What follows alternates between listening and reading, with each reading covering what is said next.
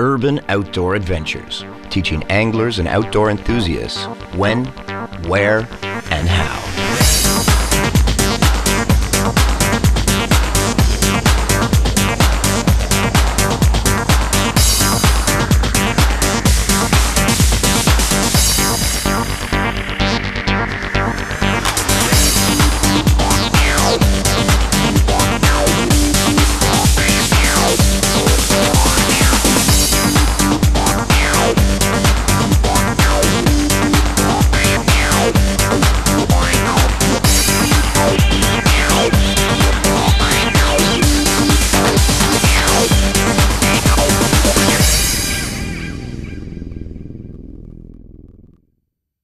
Hi everyone, it's 5:30 on a Sunday morning. I just dragged my good friend Jen here out of bed. We're heading out on Lake Ontario. We're going out on big water for big kings in a little boat.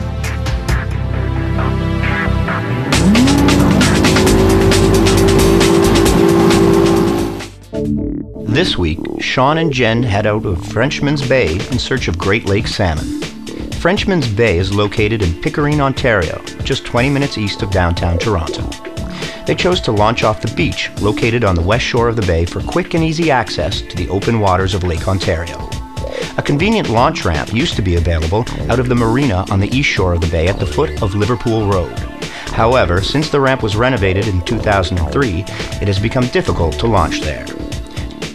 Shaun and Jen made their way out of the channel at the south end of the bay and headed straight out onto the main lake until they reached 100 feet in depth. Upon arrival at their starting point, Shaun proceeded to set up the downriggers and rig the cut bait on the rods that he had prepared the night before. It is important to be organized when heading out into open water at this time to avoid missing the early bite. Pickering, Ontario is conveniently located on the east side of Toronto in the county of Durham, approximately a 25-minute drive from downtown. Recent improvements have been made to the area, including boardwalks and park areas, making it a great urban getaway combined with a feeling of being in the country. An attractive aspect of Pickering is that it generally receives less fishing pressure than the other ports along the north shore of Lake Ontario. Other species, such as bass, pike, and abundant carp can also be found in Frenchman's Bay. Other species available to open water anglers, in addition to the abundant Chinook salmon, are rainbow trout, brown trout, coho salmon, and occasionally lake trout. For more information on subjects featured in today's show, log on to our website. Oh, look at him go. Yeah.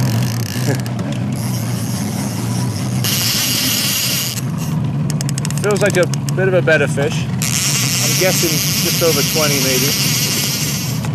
You see that? Yeah.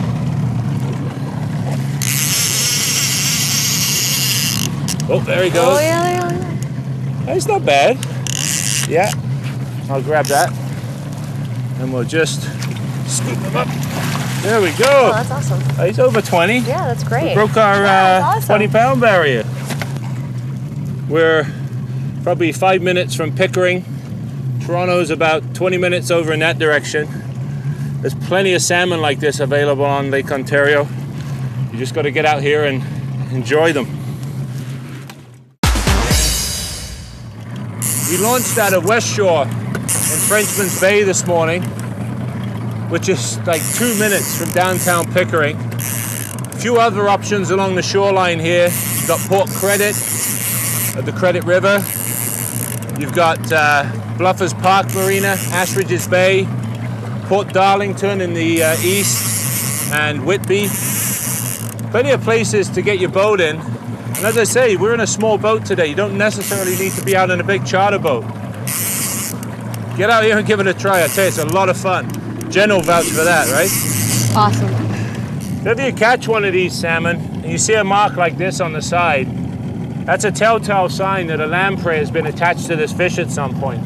Lampreys are parasites. It's an eel-like creature that attaches itself to the fish. If you do catch a fish with a lamprey still attached, it'll often fall off right in the boat when you net it. If you do get a chance and one falls off, kill the lamprey. Don't kill the fish, release the fish, but kill the lamprey. They're pests. There he goes. I should point out, guys, if you're gonna come out here, why not try and win yourself some money or a boat while you're out here? There are two derbies that run through the summer. One starts in May, called the $1,000 a day derby, and the other one starts in July, which is the Toronto Sun Salmon Derby.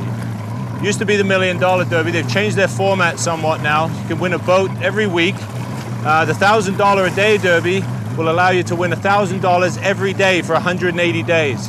So go to your local tackle dealer or tackle shop, pick up a ticket, and hey, you never know. It's just a matter of time before you maybe get onto that big one and win yourself some good prizes. Good stuff. Yeah, he's still there. Come on. Yeah, Still there? yeah, okay, go ahead. Yeah, he's still there. He's on the top. See him? Yeah. Nice. Look at him go. Wow. How's your arms? You okay? Chilling. You want me to help? Yeah. Okay, stand back, stand up on 2 feet. Brace yourself, put your legs a little further apart.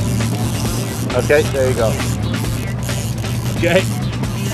Okay, oh yeah, he's good. And pull up.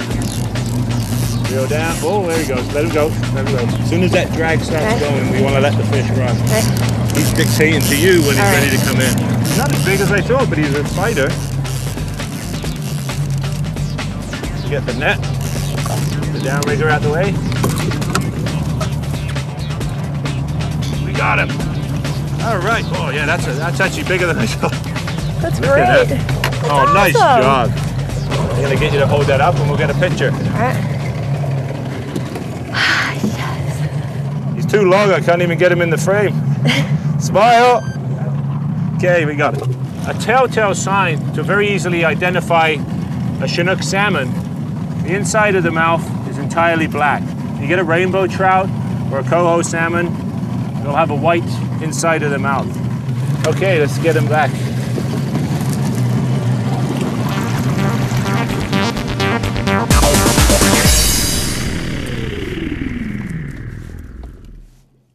I'm gonna take a minute here, guys, to show you how we rig these cut bait rigs in the downriggers.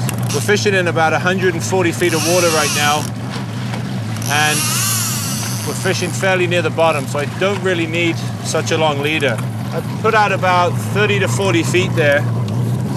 Now with the flasher, you get quite a bit of resistance in the water, so I like to put the line fairly far back into the clip to avoid it pulling out on you.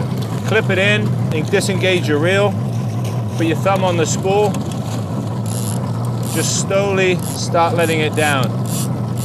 This one here we're going to put down to about 115 feet over the 140 depth that we're in right now. You'll notice that I have the downrigger pointing out to the side. I have a swivel base which allows me to maneuver the downrigger back and forth. I like to set the downrigger cables and the cannonball off to the side slightly. Keeps them a little further apart, keeps them a little bit away from the boat. I'll even angle the back of the cannonball, bend the metal at the back to make it sort of swim out away from the boat. What you want to do when you get down to your desired depth is very important to take up the slack on the line. Don't simply reel the handle on the reel.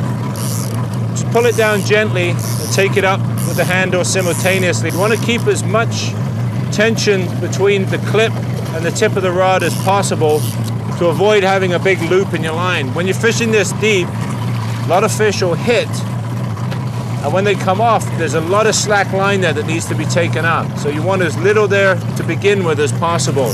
Because what will happen is, if these salmon get a slightest bit of slack in the line, they'll spit the hook on you. Your electronics will become a very important part of fishing open water like this.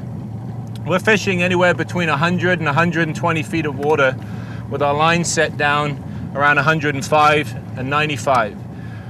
What we're doing is we're using our GPS unit, Global Positioning System, in conjunction with our graph. What we'll do is mark the bait and the fish that we're passing through. The graph will tell us how deep the fish are, where the bait are adjacent to the fish. Generally, you want to be running your baits above the fish, not underneath them. The fish feed upwards. They're always looking up. And we'll keep tracking through those waypoints. We'll set up a milk run as such that we'll work our way back through looking for those active fish. Fish on! Okay, Jen. It's a good one. There you go. It's all yours. I'll clear this other rod out of the way. Okay? Yep. You need the belt? Yep. This is where I get to put my hands around Jen's waist. Okay, lift up. Put it in.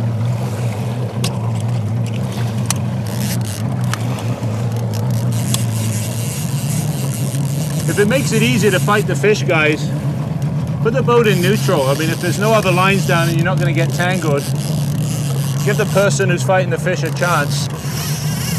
Wow. Did you hear that reel screaming, guys? That's what salmon fishing on Lake Ontario is all about. That's a good fish, that is. Definitely. Good girl. You're doing a great job there. How's he feel? Good. Oh yeah, good. Really good. Oh yeah. Oh yeah, he's pulling. My arms are killing. Yeah. Are you naked? My arms are Always killing. trying to remember, guys, what depth the fish hit and what bait you were using on that rod, so you can replicate the pattern with your next fish. You okay there, Jen? Oh wow, he's got some power, this fish. If you get tired, just say, because we don't want to lose this fish. It's a good sized fish. Oh, he's off. Okay, no jerky move. Do me a favor, hold that top part. Yeah, okay, Okay, is that better? Yeah, go. Keep it tight, go, go, go, reel. You've got slack line on you. Okay, my arms are killing. Keep reeling. How are your arms feeling there? Like massively on fire. Oh yeah, it's a good fish. Yeah, lift it up. There he comes. Whoa, he's gonna go again. Oh, crap. Okay, reel up. Oh, no, just let him go. We don't want to put too much tension on next to the boat here. See if we can lift his head up. Now reel. We got him. Look at that, baby. Awesome. All right. That's definitely the biggest one. Good job. And I can't move my arms. You enjoy that? That was great. The other Oh, one. that was awesome. You want to get the hook out? Yes. Your fish, you Definitely. unhook him. Right. He was well hooked. Look at that, right down. Okay, what you need to do, get your pliers there. Just can't see in there. Oh, yeah, let me grab, I can see from this Yeah, I side. can't see anything. Pull Right. it towards you. All right. Put your hand further into its mouth. Okay. Okay, I think I got it. Okay. Hang on. Okay, I think so. Massively disgusting, but worth it. Yeah, massively disgusting. Very slimy. Okay, I'm gonna get a picture of you here. CPR. Brought to you by Nikon Digital Cameras. Smile. Good. Gross. Say Chinook salmon. Chinook salmon, disgusting slime. But it's a beautiful fish, It's though, great. right? Awesome. Let's get this guy back in the water. You can see the potential fun that's available out here. Surprisingly enough, a lot of people in this area don't even realize that there are salmon in Lake Ontario.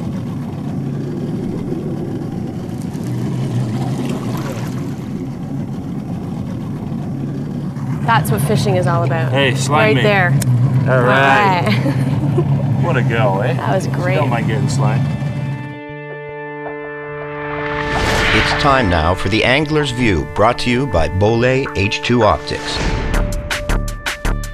Jen and Shaun's larger fish all came out of 100 to 140 feet of water. Large salmon were marked at 90 to 120 feet down, so cannonballs were set at depths between 80 to 115 feet. The flasher and cut bait presentations were let out to approximately 40 feet behind the boat and then set tight in the release clips. These highly effective presentations were trolled at speeds of 2.8 to 3.1 miles per hour. 30-pound test fluorocarbon leaders between flasher and teaser head were 6 feet in length. The lake bottom at this depth is generally quite featureless, so monitor your graph closely to locate schools of baitfish. If you find baitfish, mark the location on your GPS and circle around and through the area repeatedly. Watch for larger fish to appear on the screen. The salmon will generally be within close proximity to the baitfish. Salmon will generally attack from below. Productive flasher colors were green and glow with a chrome back. Teaser heads were green and white glow and blue and white glow. When fishing this deep, it is important to take up as much slack line between the rod tip and cannonball clip as possible while trolling. Another key factor to hooking and landing these deep water fish is to have razor-sharp hooks. Be sure to set the hook hard and take up any slack line as fast as humanly possible. Weather conditions today were a mixture of sun and cloud. Winds were variable throughout the day. Surface water temperature was 68 degrees Fahrenheit and water clarity was good. For more information on subjects featured in today's show, log on to our website.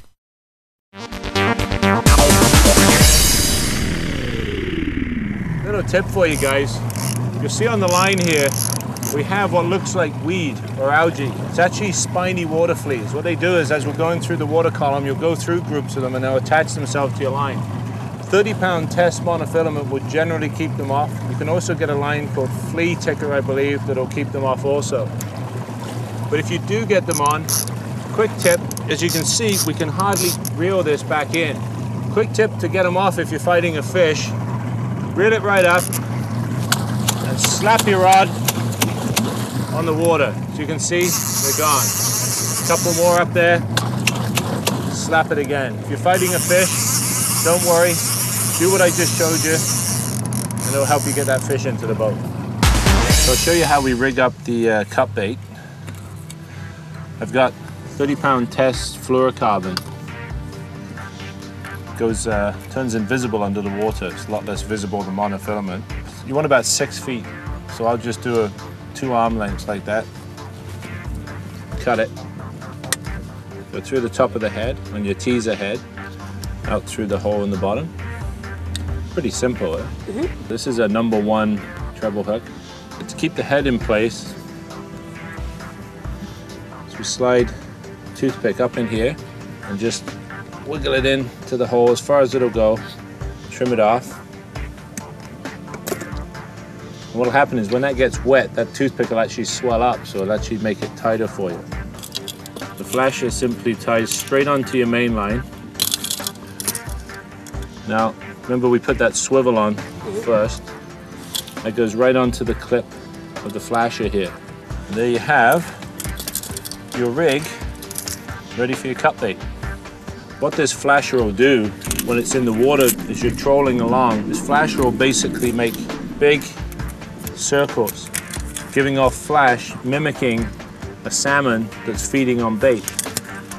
And then what happens is the fish are drawn to it, and then what they see behind it is your teaser head with your herring strip.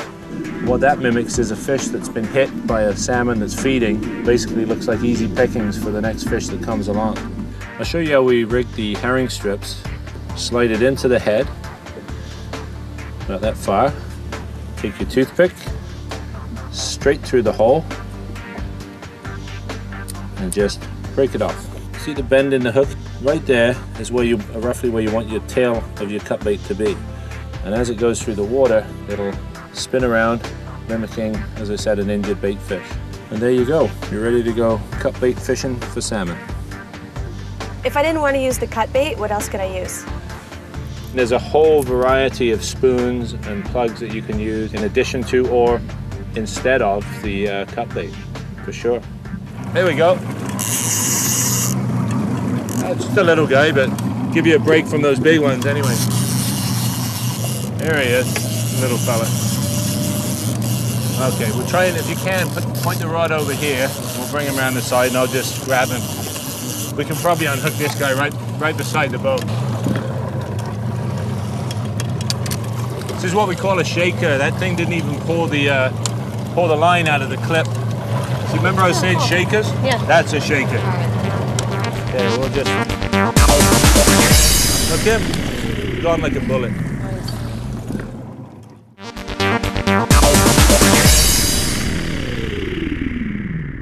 Patrick Shaws of Gatineau, Quebec writes, "How do you make a muskie strike when he is following your lure to the boat?" That's a very good question, Patrick. There are 2 techniques that I like to use every time I go out muskie fishing. The first one is the 45-degree sweep. I'll cast out, reel it in just under the surface, and as it's getting closer to the boat, and I'll put the rod actually in the water and do a 45-degree sweep. And they'll come up and crash that bait, just simply because it's doing something different and erratic when it gets closer to the boat. The second technique is a very old one, but very effective. It's called the figure 8. If you see a fish following in, always make sure you're wearing your polarized glasses. Get your rod into the water. Don't be afraid to put your rod up to here if you have to. Get it in the water and do a big figure-8 motion. You'll be surprised how many times those fish will hit a lure that close to the boat. I hope that's helped you, Patrick. Congratulations. Thanks for writing in. Your prize package is on the way. For instructions on how to enter our email bag contest, log on to our website and click on the email bag link. Well, everyone, that's all we have time for this week. I want to thank Jen for coming on the show today. Thank you. You have fun? I had an awesome time. Yeah, it was great. Excellent. We had some good fish. Huh? And I touched fish snot. You touched fish snot, yeah. Lots of fish snot. I want to try it all on my own tomorrow. Yeah. Yeah. Get it in, unhook Get it. the hook. Oh yeah. Why not? She's a hands-on girl, everybody. That'll boost your ratings. Listen, guys, if you want any tips on anything that we've covered in the show today, remember, go to our website. We'll see you next week on Urban Outdoor Adventures.